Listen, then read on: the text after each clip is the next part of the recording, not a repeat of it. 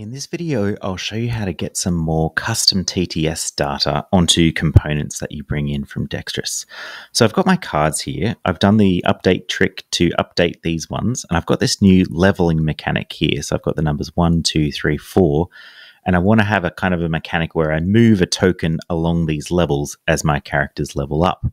So how might I go about doing that easily in TTS and Dextrous?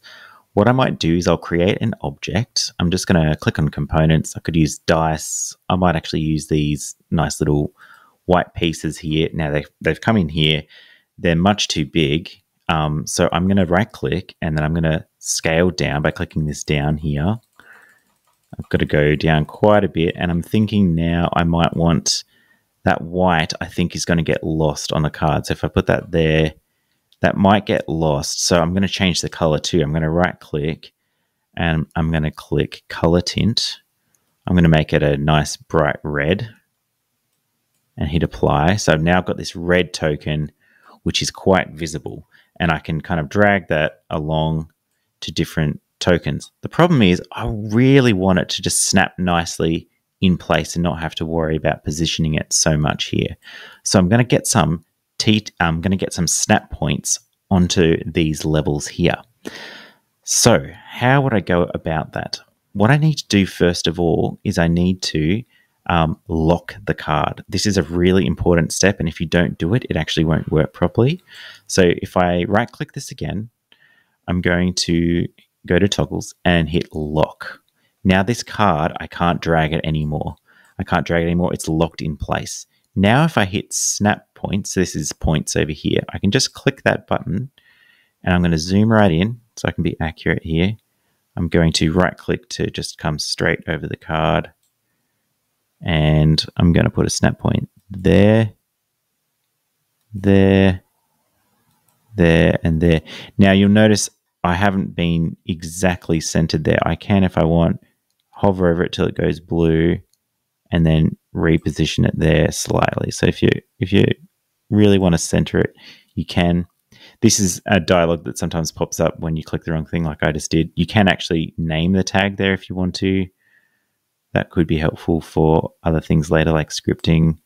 But for my intents and purposes, I just want these zones there. Okay, go away. Now, I want these snap points on every single card here.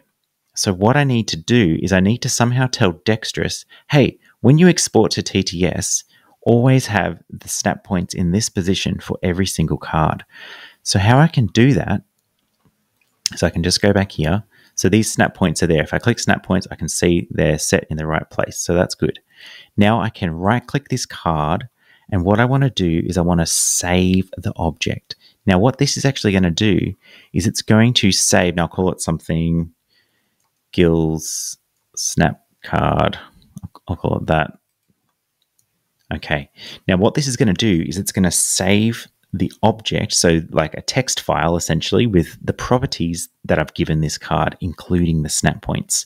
So we need to open that up. So if I go to my save objects here, so this is in my documents, my games, tabletop simulator, saved objects, I can see that I've downloaded this, it's called JSON object, JSON source file of Gil's snap card. If you double click here on the JSON, it will open up probably in a text file unless you've got another program to do it.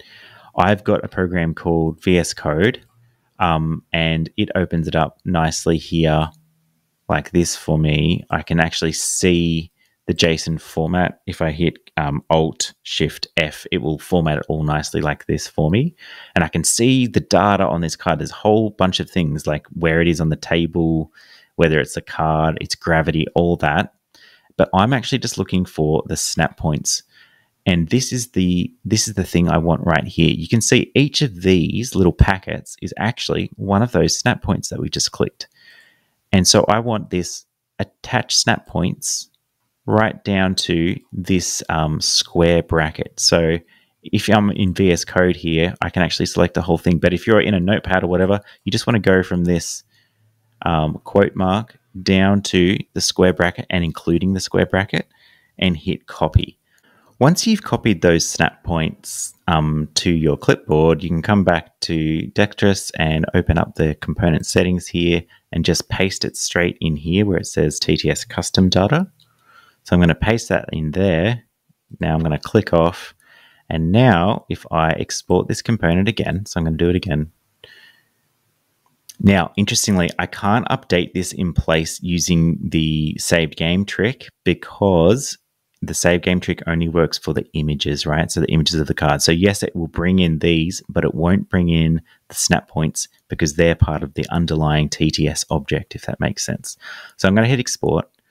I'm going to create a tabletop simulator file.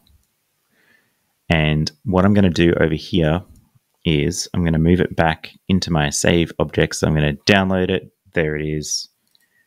Back here, I'm going to go to my saved objects. I've got this test project here. I'm going to pull this one straight in. So that's my orange creatures. So now if I'm over here and I go saved objects and I bring in my orange creatures here, here we go. So I'll bring these guys in. Oh, I always do that. I'm going to delete these guys because I'm not using them anymore. So if I bring these out, you can see all the cards come in with the snap points. Yeah, so that's one really easy way you can get custom TTS data working with your project in Dextrous.